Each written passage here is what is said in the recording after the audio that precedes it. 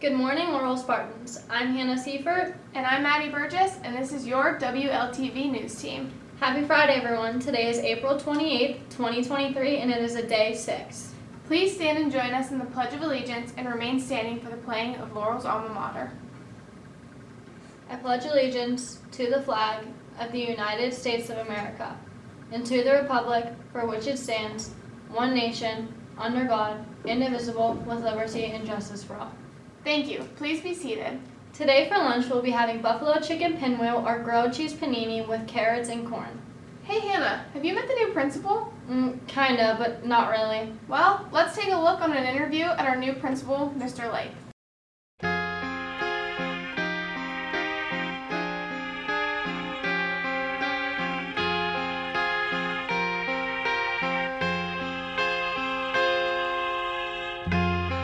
Morning, Laurel High School.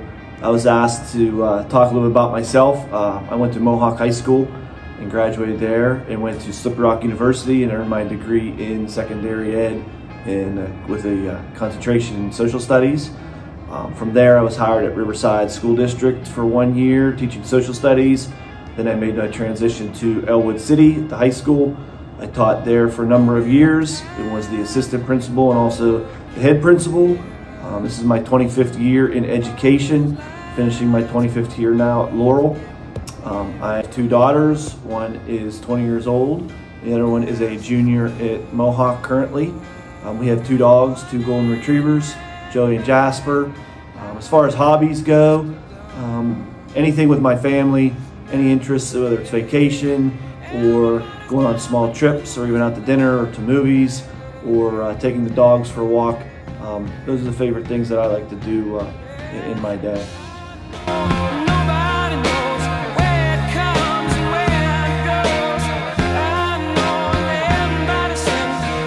So I'm the 16th teacher in my family. So it's one thing that my family has always done. My great-grandfather taught school for 50 years. My dad taught school for 43. My grandma taught school for 35. My brother's a principal at Mars. There's been principals, there's been college professors. It's one thing that my family has always done, has been involved with education. So education just came sort of naturally to me, and an opportunity at Elwood came available to be a principal. I decided to make that plunge into administration, and I've been doing that ever since. As far as Laurel, I've lived in Lawrence County my whole life, so I understand most of the schools in Lawrence County. I know that Laurel has a lot of great things that go on here with their students. It's very similar to what I grew up with at Mohawk with the farming community. So it definitely was an interest to me when it became available after Mr. Frangel left that I applied, and now I'm here.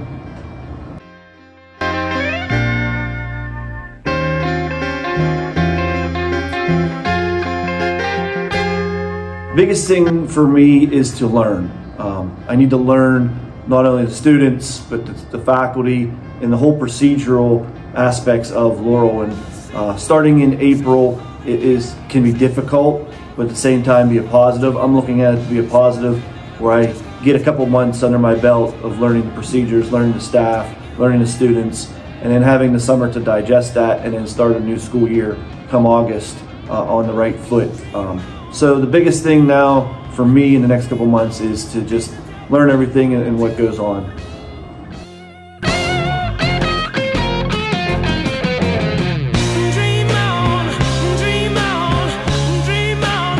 The students and the faculty, that's my favorite part of the job anywhere I am. That's why we're here as educators. It's for the students. Seeing the students every day walking through the building, coming in the morning at athletic events, or like I said on the stage, we have an upcoming band concert coming up. And then, how the seniors and juniors handle themselves at the prom. So all those aspects are part of education. It's just not the classroom. I know I haven't been able to get into many classrooms yet to see the academic side, but that's something I'm looking forward to as well in my first couple months here.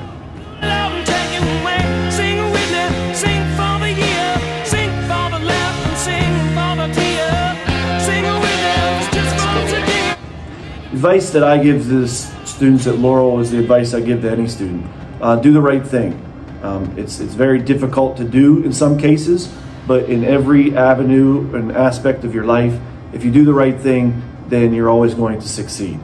Failure very rarely comes with doing the right thing, whether it's at home, whether it's at school, whether it's athletically, or whether it's on the stage when you're performing. Whatever aspect of your life that you're doing, if you do the right thing, then great things happen. It's great to have you here at Laurel, Mr. Late. Hey Maddie, have you walked past the Student of the Month showcase recently? Yeah, but I haven't seen who's in it yet. Oh, well let's take a look at April's Student of the Month showcase and get to know them.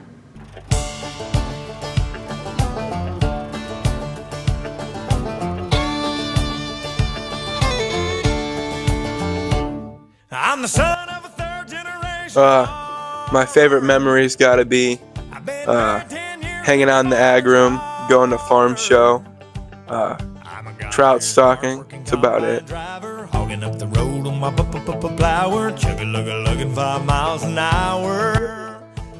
After high school, I'm just going to work, and then if I change my mind, I'm going to a trade school.